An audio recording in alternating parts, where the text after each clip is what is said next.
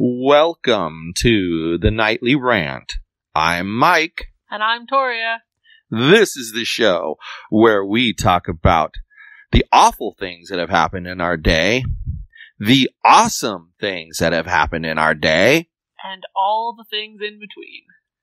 Thanks for listening, and we truly hope you enjoy.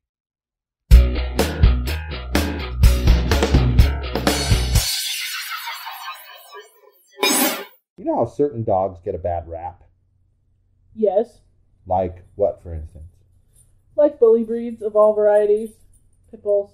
So pit bull, Staffordshire Terriers, anything that looks like a pit bull. Anything that's Dobermans, large and muscular, pretty much. German Shepherds. Yeah.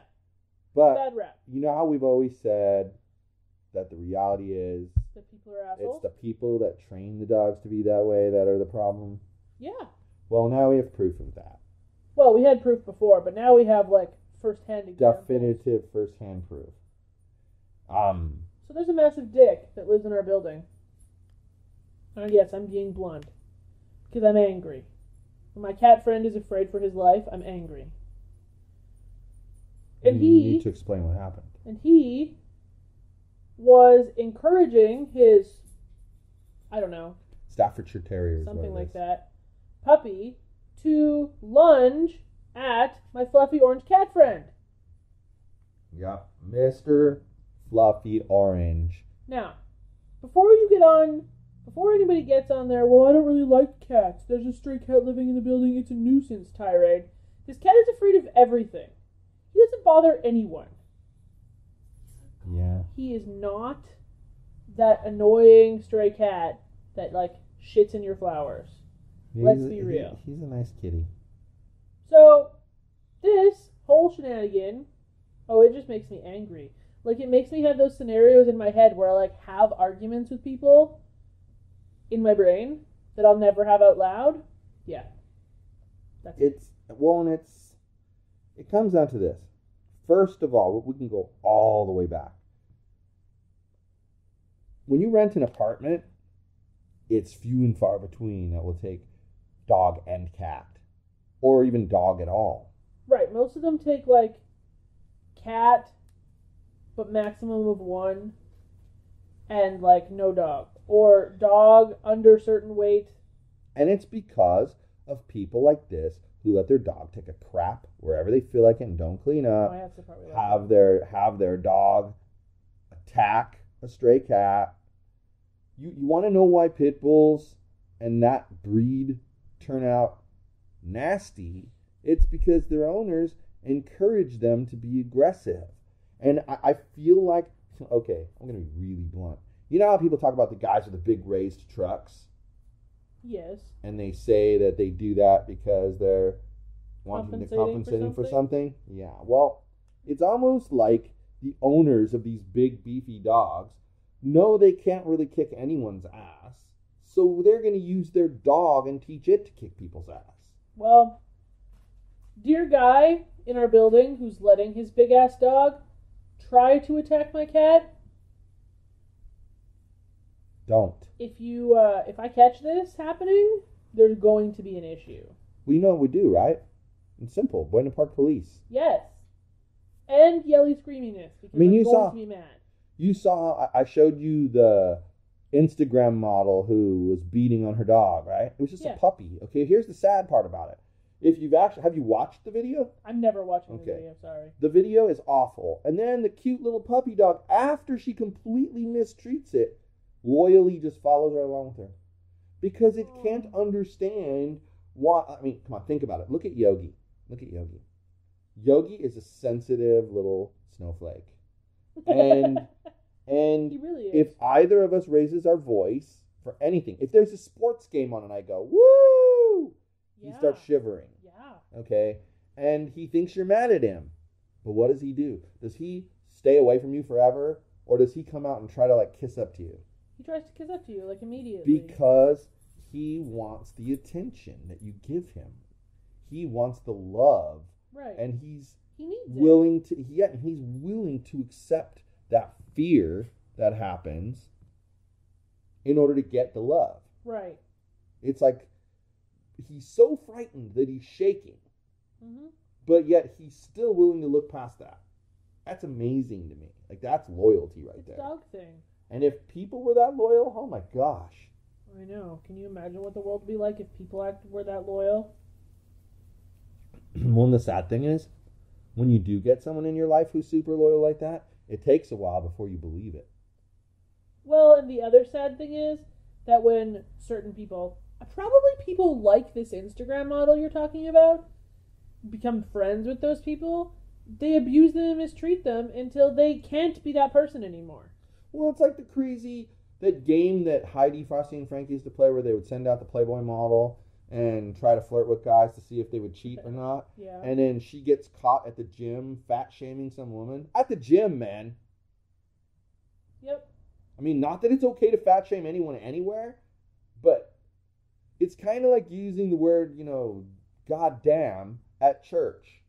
It just doesn't seem right. Right. And in the words of your mom, we would burst into flames if we did that. It adds an extra layer of rude to the already rude thing. Yeah, and she's in a gym trying to do better. So, okay, it's like that. But see, here's the thing, okay?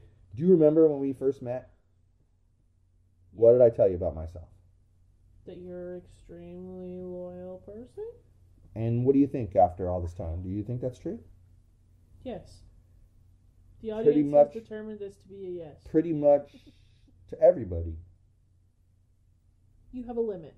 Yes, if you cross the boundaries, the wrong boundary anyway, then I'm done. Right. But I'm even loyal to that. When I'm done, I'm done. Your boundaries are the same place for everyone. You don't have a... Bingo. And I guess that's why anytime we've ever talked about Facebook groups or whatever, I always say, I don't understand why people have to be fascists about it. Just set a set of rules, and you can make it as strict as you want. You can make if you really could make it so that on Mondays, the only thing you're allowed to talk about is the weather. And on Tuesdays, the only thing you can talk about is the traffic, etc. And as long as you enforce those rules for everybody, nobody's going to complain. That's honestly one thing that I will give the Huntington Beach Community Group manager person credit for. His rules, they are fascist. Like, fascist. But if you break his rules, is an equal opportunity asshole to everyone. Yeah, he doesn't seem to favor any group of people, and that's why everybody hates his guts. Yep. I only dislike him because he attacked me for no reason. But I don't even know him. And I've watched some of his videos, and he has some pretty, I don't know, bizarre ideas about things. Like, he's definitely a conspiracy theorist type guy. But he doesn't seem like a horrible dude. I've heard some horrible things about him, but again, that's just I don't know him. I don't know. I have respect. I don't like some of the things I've seen him do to other people. That is what it is. But I feel like he gets a little bit of respect back from me for being consistent. Well, but like the Buena Park community lady. Yes, I like her too. She was smart enough. I mean, I give her lots of credit. She was smart enough to turn on comment moderation on April Fool's Day because she didn't want to have to deal with the potential drama that would come out of people playing April Fool's jokes. And especially, think about this. There is that group in society that likes to strike a nerve with the extra religious people. Yeah. And somebody would have come up with some lame ass joke that insulted religious people. Did she turn the post moderation back off? Turned it back off. Yep.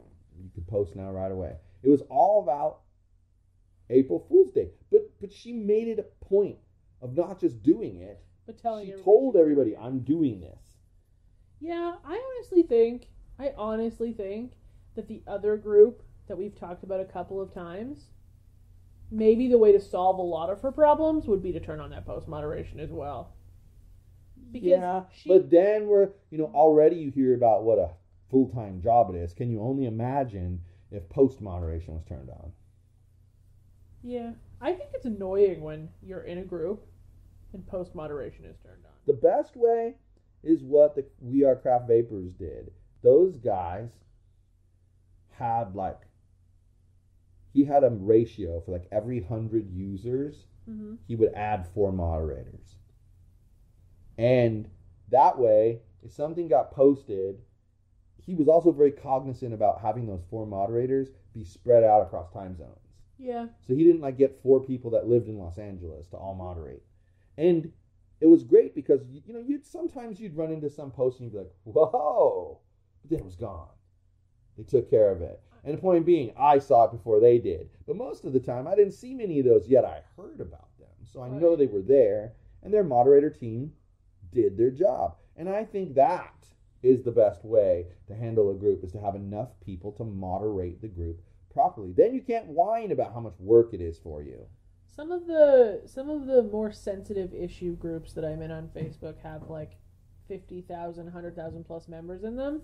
And they do something very similar. They have the two biggest ones. They have an application form in their notes, just a Google sheet. You need to put in like what groups you've moderated before, why you're interested in doing it, and then do this with the Libertarian group. Yeah, and then they make you pick your time zone. And I'm still a moderator in that group. I know.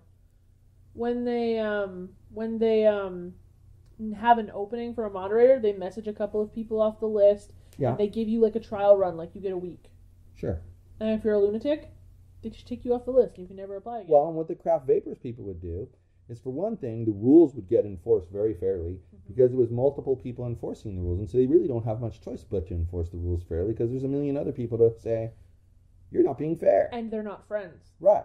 And then the next thing, what he would do is he would, if a moderator overstepped their boundaries, he had his set of rules. But if the moderator like overstepped those boundaries and did something that was outside of the rules, he would tell them, this is your only warning. I reversed your decision, and this is your only warning. He'd tell them publicly, this is your only warning. If it happens again, you're losing moderator status. Yeah. And to people who are really into the vaping industry and all that stuff, it was cool for them because they got to see all these posts that they wouldn't normally see. And I secretly think that he was giving, he's such a nice guy that I think he was giving kickbacks to people like, you know, here, since you moderate, I'll give you your subscription box for free. Because too many people clamored to get a moderator spot. And that's what it had to be.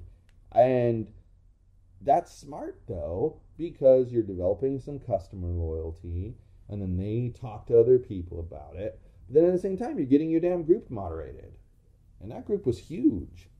The one group that I'm in, they put out an application for moderators, and in this like 20-ish thousand person group, they got over 1,000 moderator applications. 5% makes sense. That's crazy. It's crazy to think there's that many people who are actually active and interested in being a moderator, because it's kind of right. Like, I'll tell you, for me, there's a couple of really, like, I think during a non-campaign-ish time period where I had some extra time, even a little bit at night, yeah, I think moderating that libertarian group would be a blast for me, because I love political discussions. So I think it would be a blast for me. And what's good about it is it forces me to listen to the discussion without saying much, because they tell you they don't really want us interfering with the discussion unless something's gone south. Right. So it kind of forces you to like maintain some structure and boundaries around your discussions. That's a page though, not a group. Yeah. So you, if you wanted to be part of the discussion, could be part of the discussion as yourself. Yes, I could.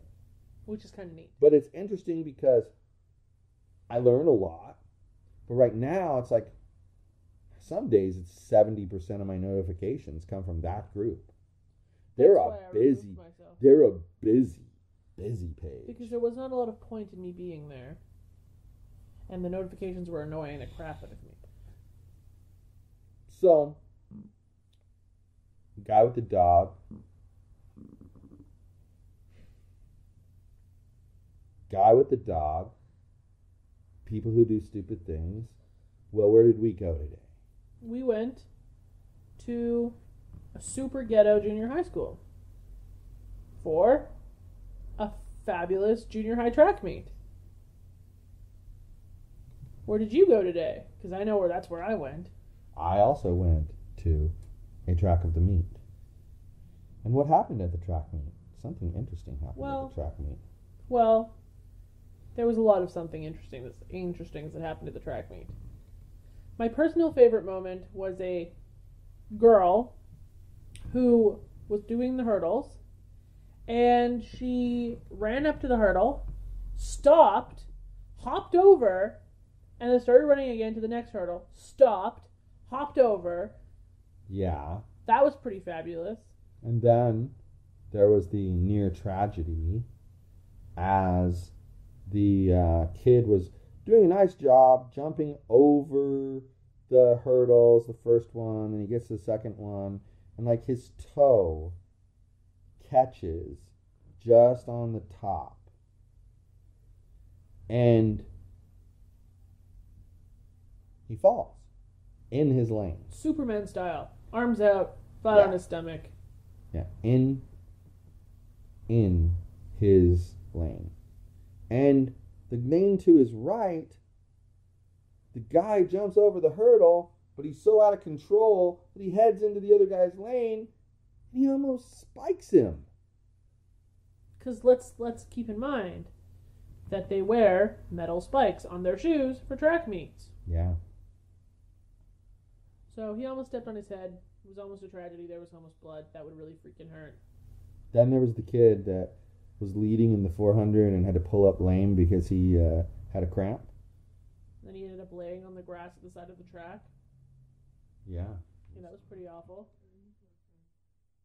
And he's Mitchell's friend. As Mitchell pipes up in the background. And then let's take a minute and realize that Mitchell kicked some serious butt on his mile today. Yes, personal record. 5 minutes and 42 seconds. Yep. Pretty amazing. A+. Go Mitch, go. I was impressed. So, that was our day. We were busy as usual. Always. Always. Yes. Yogi had a bath. Now he's dead. He smells so much better. My gosh. He kind of dog smelled was like ripe. dog pee and gross farts earlier, and now he smells like oatmeal and honey. So It's a vast improvement. I'll give you that. Cute. I didn't realize you used the new shampoo until you told me. That's good. I don't like the other shampoo. I'm glad you used it.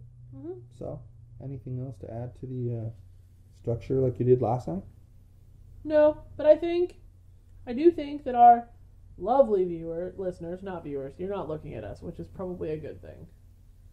Anyway, our lovely listeners should take a minute and send us an email about their day, because I'd like to know how your day was.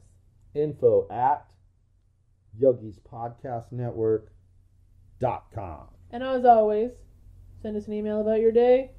Entry into our 100th episode contest. Only, 19 more episodes to go? Yep. Or 18? 19. I might have to put a cap on how many entries you can have. Better hurry.